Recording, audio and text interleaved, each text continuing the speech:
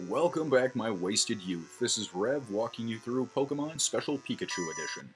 When last we left our intrepid hero, we had caught a few more Pokemon, defeated a few more trainers, and on the last trip back to Pewter City, picked up Pikachu's Poke Package. Now this guy is a super nerd. He has two new Pokemon we have not seen yet. So how about we take a look at them right now. This is Magnemite. It's an electric type that can evolve into Magneton at level 30. By the time we meet it, the only attack it's going to have is Tackle, and that's it. This is no threat at all. Voltorb is an electric type that can evolve into Electrode at level 33.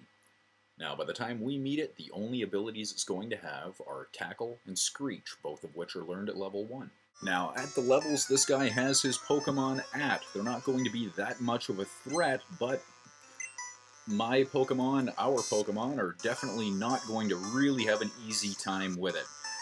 I'm going to see if Quick Attack will actually work on Magnemite, but I really wouldn't trust it. Honestly, I think the best shot that we can have is to switch out for Butterfree and just kind of hope. Butterfree's Confusion should do better than Pikachu's, well, anything for that matter. These are going to be electric types, and Pikachu is pretty well just along for the ride here. I hate that idea, but, I mean, it is what it is. Pidgey may have an easier time than Pikachu, but I think that Butterfree is still the best shot.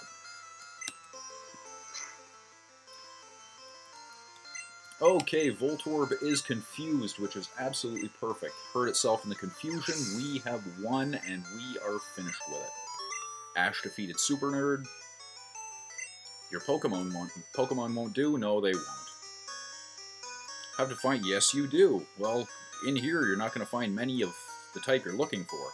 Now, Ash found a potion, which is brilliant. We can always use that.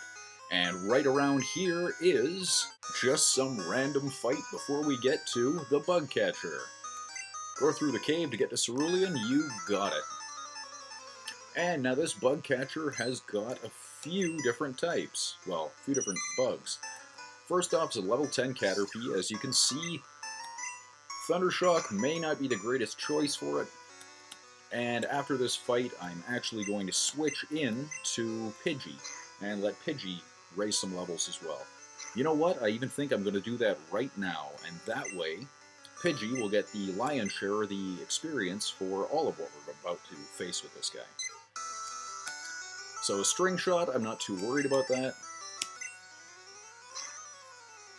That's perfectly fine. Gust will take this one out. And a level 10 Caterpie down. Metapod is no threat at all, so Quick Attack. Let's see what you can do. Now it's a good start. And I'm just going to rely on Quick Attack. Well, no, I guess I'm not. I guess I'm going to switch back to Gust and see if it will do more damage. It doesn't really seem to, but that's okay. One more shot and Metapod will be down. So, come on. There we go.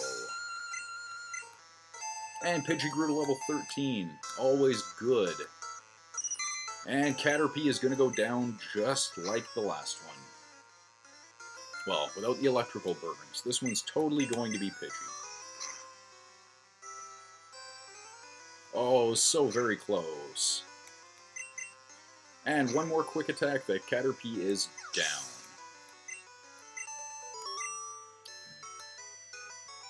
Yes, you lost. So what do you have to say for yourself?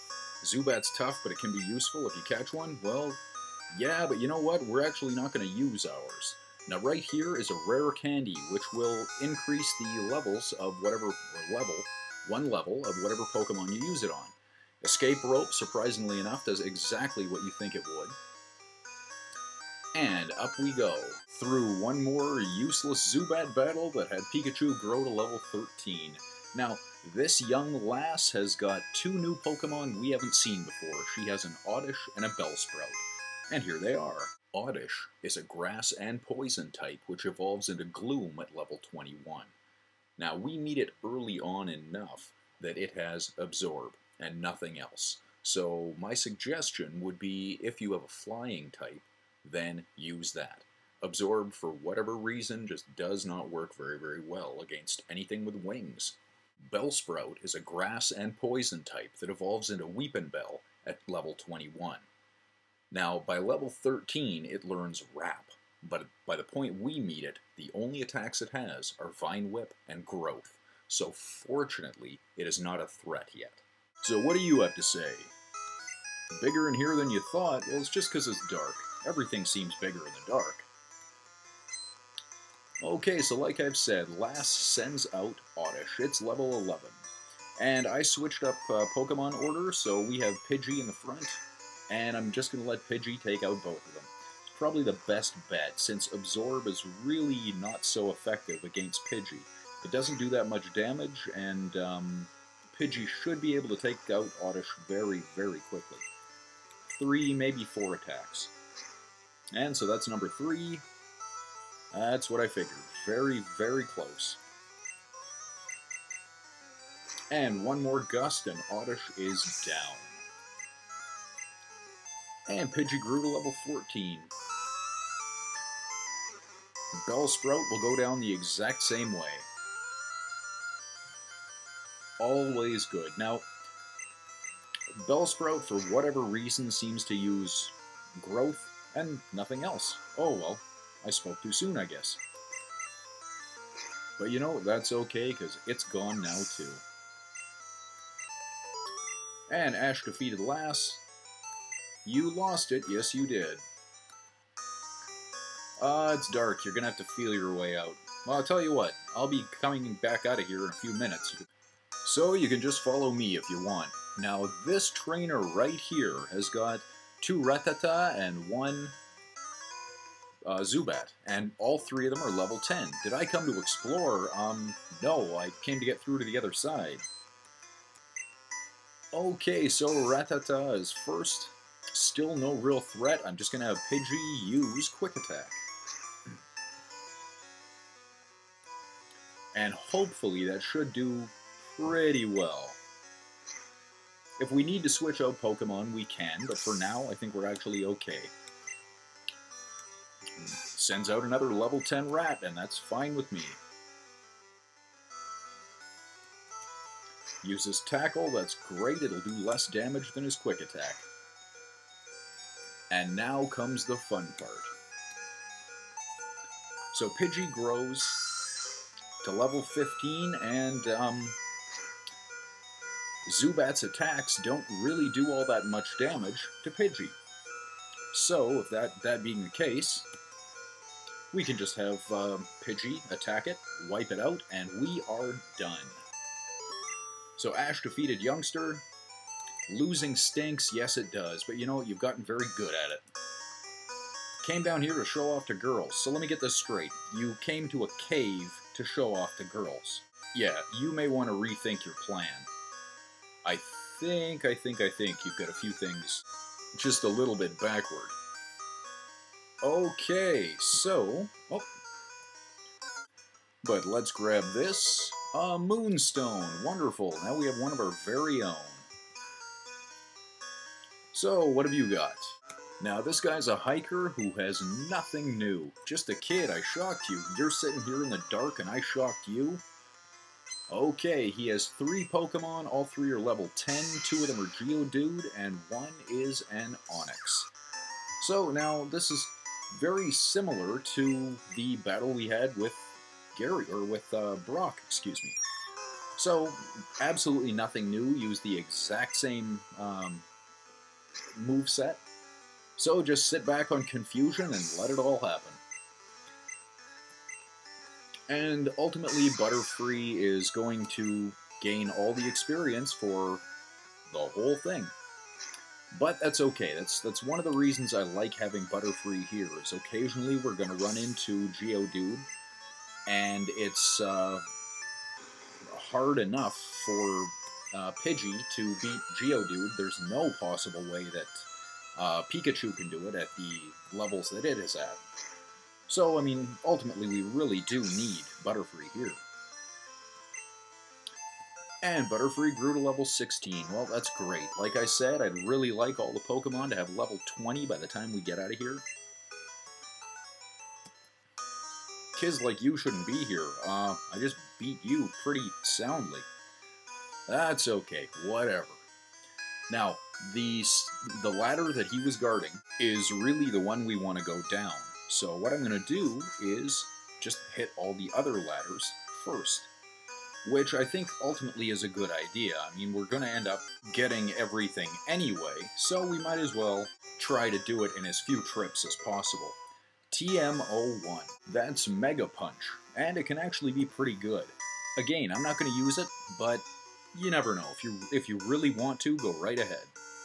You're pulling a big job here. Well, who are you? I bet I know. Oh yeah, I know. This is the introduction of Team Rocket.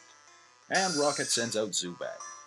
Zubat is the highest level we found so far, but you know what? I don't think it's going to be a problem at all. Now, sure, it'll probably have Supersonic. Unfortunately, it's not going to get the chance to use it. A second Thunder Shock, and it goes down very quickly. And Pikachu grows to level 14. Rocket sends out Ekans. Now comes the issue, because we know that Thunder Shock does not really work too well. But you know what may? What may is Thunder Wave. Yep. Which is perfect. Now I'm going to try Thunder Shock again. Oh, that doesn't help me at all. Oh, I dislike that. I totally dislike that. Like, more so than you have any idea of. That's okay, though. We'll fix it. But, oh boy, I'm not happy with that.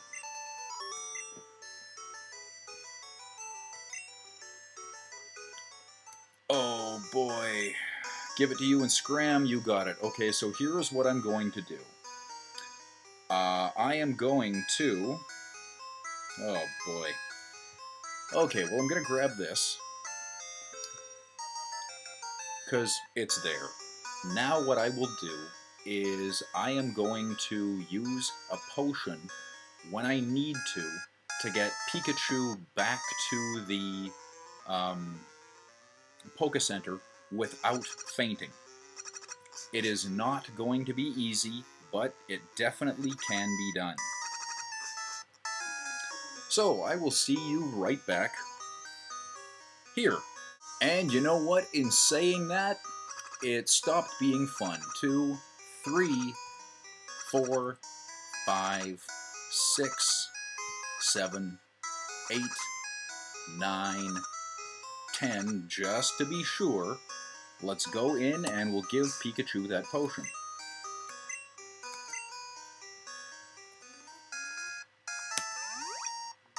There we go. Now, everything should be fine from this point out. But it is one of those just to be sure things. 1, 2, 3, 4. Yeah, we'll be okay. See, every time the screen flashes, Pikachu is losing 1 HP. So with that big fright out of the way, it is time to say that's enough for this episode. With Team Rocket now actually becoming the biggest threat we have, which I guess they should, just like the animated series. Will we catch the remaining wild Pokemon we have in Mount Moon? Will we finally finish Floor 2 and 3 of Mount Moon? Can we finish with all of the other random trainers? And finally make our way to Cerulean City? Only time will tell. This has been Rev, walking you through Pokemon Special Pikachu Edition. Thanks for watching. Next time.